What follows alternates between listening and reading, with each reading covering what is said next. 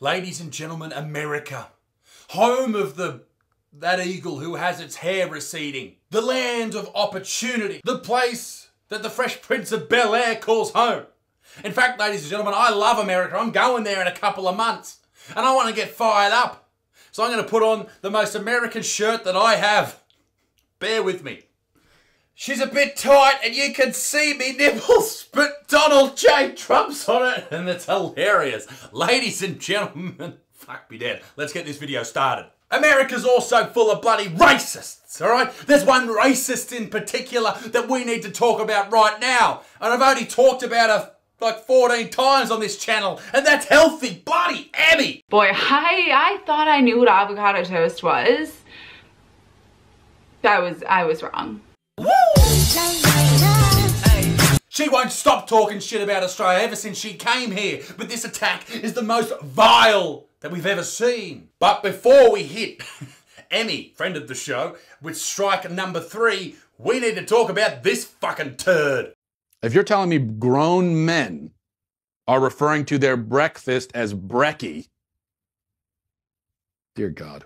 I refuse to believe it. I refuse to believe that there are grown men saying brekkie for breakfast. This is Matt Walsh. He is one of the people on the Daily Wire YouTube page. He's a writer, he does all these type of things, but he's mainly known for the man who refuses to smile. And he is speaking absolute blasphemy against this great nation. And I won't stand for it, and nor should you.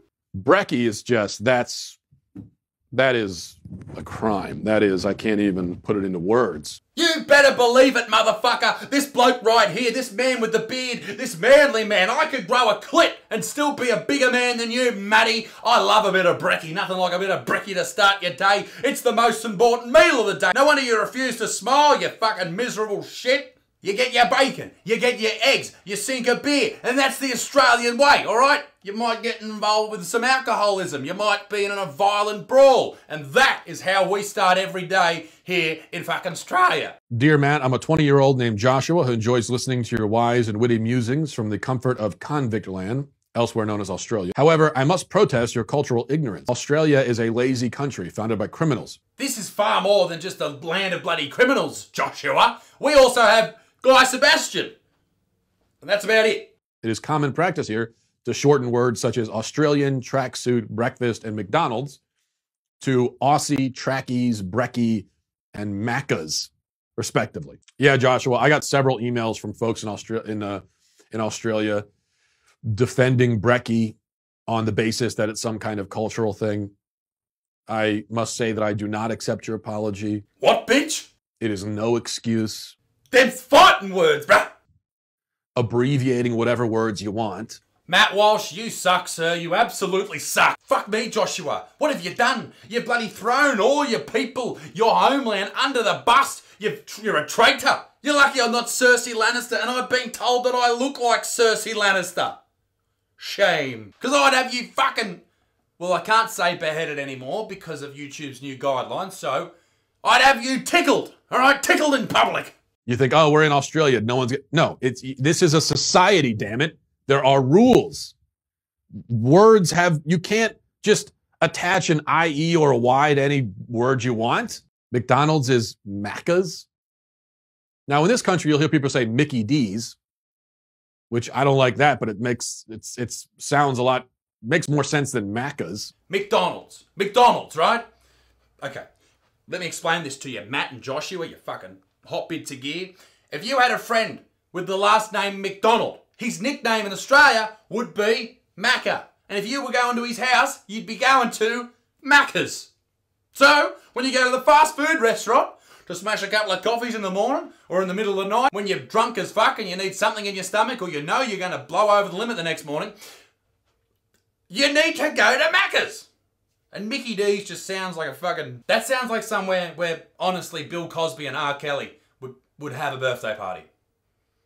Not a good place. You guys don't have the right to just hang out over there on the bottom of the world. Fuck right off, Matt, okay? Firstly, it's not at the bottom, okay? According to the flat earth, we're at the top. Fucking go us. Secondly, mate, we survive here every day. It's a tough life. We got redback spiders in our kettles. We got funnel web spiders in our undies. We got bloody sharks under our toilet seats. We got crocodiles coming out of our asses. It's a dangerous place to live, Matt, and you're making light of that situation, and I'm not happy about it. Do us all a favour, Matt. Smile and shut the fuck up.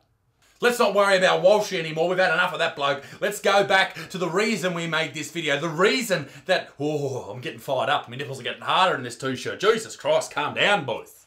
Calm down, Muriel. Calm down, Sebastian. We need to talk about Healthy Emmy, because she's back, motherfucker, and it's not good. I thought I knew what avocado toast was. I was wrong. How the fuck does one think they know what avo toast is and then fuck it up?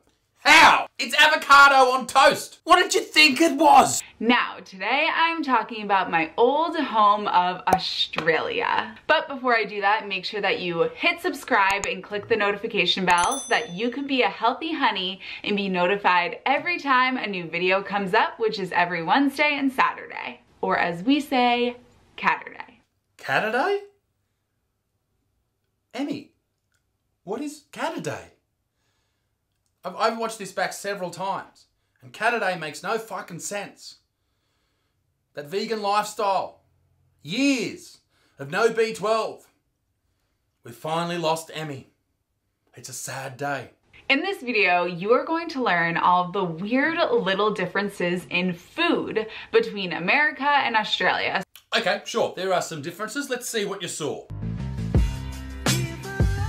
Food terminology. There's a lot of them. Breakfast in the US, that's brekkie. We've covered this. Candy in the US, those are lollies in Australia. Fucking oath. Up the lollies, mate. You and your candy can fuck off. French fries in the US, got yourself some hot chips. Hot chicks! Sprinkles in the US, oh no, we got a way better name. Hundreds and thousands. Damn straight, because you've got hundreds and thousands of them. What the fuck does sprinkles even mean? It's not like you pour them over things. They should be called porals. Or hundreds and thousands. That's all I'll accept.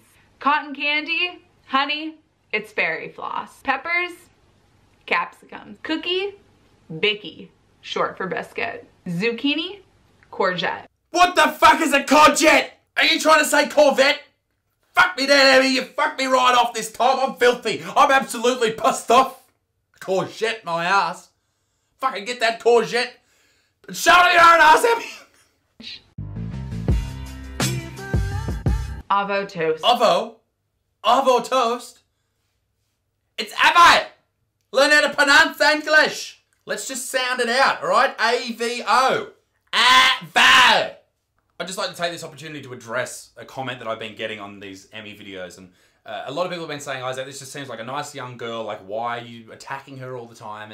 And you're right, she is a nice young girl. I actually DM'd her and made sure she was cool with all of it, because the videos were getting a lot of views, so I thought, I better just make sure she doesn't want to kill me.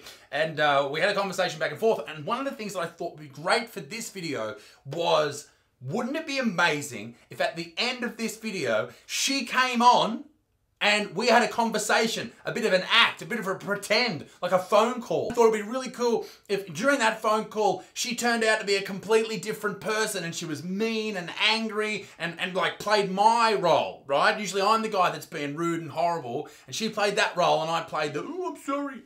Right, that type of shit. So I hit her up and she said, that sounds funny, that sounds fun. And then she thought about it and thought, because I sent her the script and there was a lot of swearing in the script, and she thought, I probably shouldn't do that. I'm a school teacher. So because she's failed all of us, I decided to enlist the help of a friend of mine to play the role of Emmy in this phone call, and that happens to be my good friend, Willem Powerfish.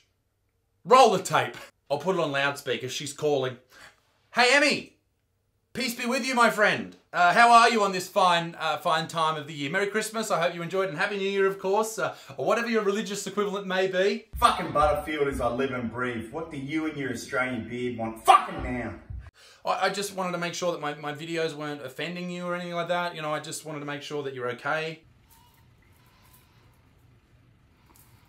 Listen here, you little 6'8" shit. I'm gonna knock that beard off your face and say I'm a Ben Butterfield. Forget vegan games.